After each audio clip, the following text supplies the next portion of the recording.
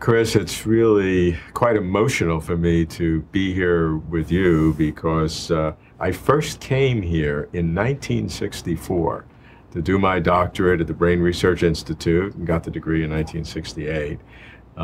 At that time, neurophysiology was the rage, and that's what I was working on. And it really has been what set my life trajectory, even though it went in many directions, it was really formulated here. And so I come to you to kind of look back over these decades and see where brain research has gone. You're the director of the Brain Research Institute. There haven't been very many directors during this time, and everybody's been illustrious. So how can we begin to look at the field today and to understand the enormous growth in brain research? I think there's only been 5 directors actually, and yes, they've stayed there a long time because I think they've appreciated the job, and it's since 1950 this field is really taken off. I think some of the biggest changes have been in genetics, understanding the molecules involved. I mean, when I did my PhD, when you did your PhD, we were talking about, we barely understood the structure of insulin, right?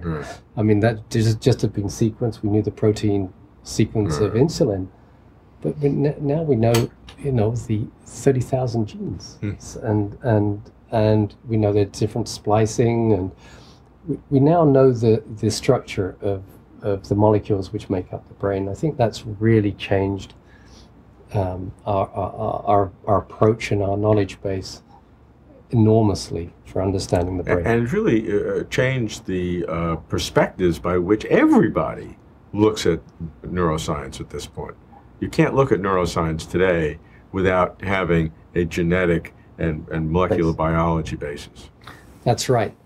And that is the building blocks. The building blocks are the genetics. But now we have the complications on top of the genetics, which are incredibly difficult to sort out.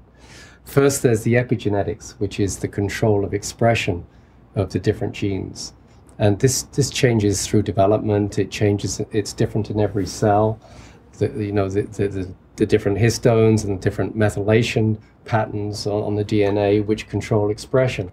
These are the ways that even though the DNA in all of our cells are exactly the same, those controls determine which of the genes are expressed as neurons or as liver cells or as, that's right. In small intestine, all the different ways that occurs. And then even within categories, the hundreds of different kinds of neurons and how they work and how they change, all that's the expression of the genetic structure. Yes, and every neuron is completely an individual if you really ask it at those levels, because it has different expression patterns, it has receptors in different places, it has different numbers of receptors, and different neurotransmitters have changed in the receptor number, and every neuron is a complete individual. Not only people are individual, but every neuron's an individual. So that we understand now. Obviously, neurons certainly adapt in similar ways in similar areas, but they are individuals. And we're now beginning to understand a little bit more about how the brain can encode so much information. The idea of the spines, the different communication between the axonal branches and the dendrites and these spines which form between in the synapses. And so the axon takes information away and transmits it, and to dendrites which receive it, and how many dendritic spines for reception might be on an individual neuron? Order of magnitude. Yeah, I mean, tens of thousands. Tens of thousands of receptors on a single neuron, getting information from tens of thousands of other potential neurons, integrating in some way, and then sending its own signal after it does whatever processing it does. we're now understanding that these individual synapses can have little brains of their own.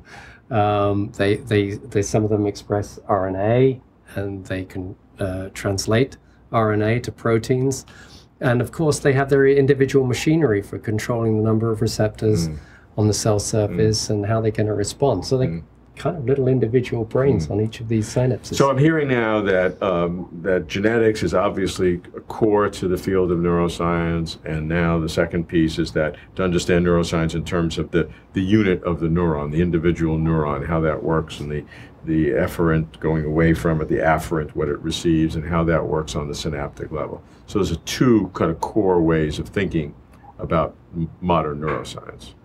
And the circuits.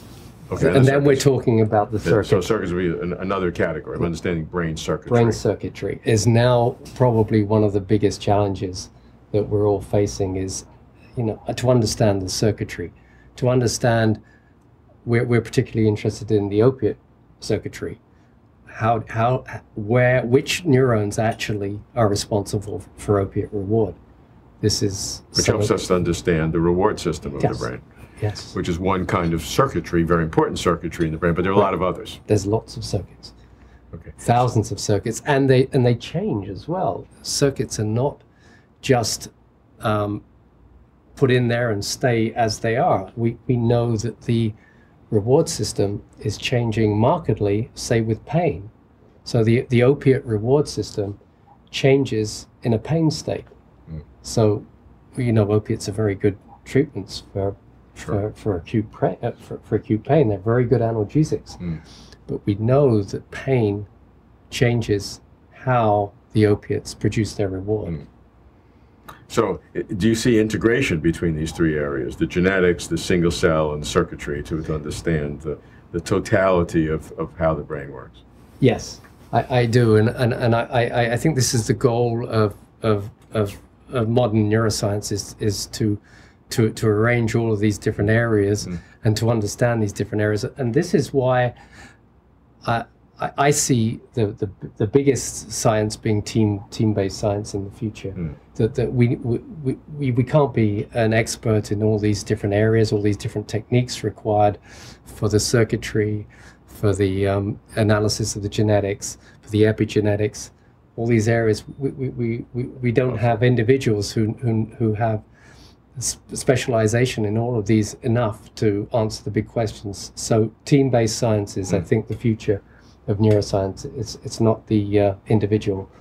I think it's becoming much more. We need multiple brains to sort out the big problems now.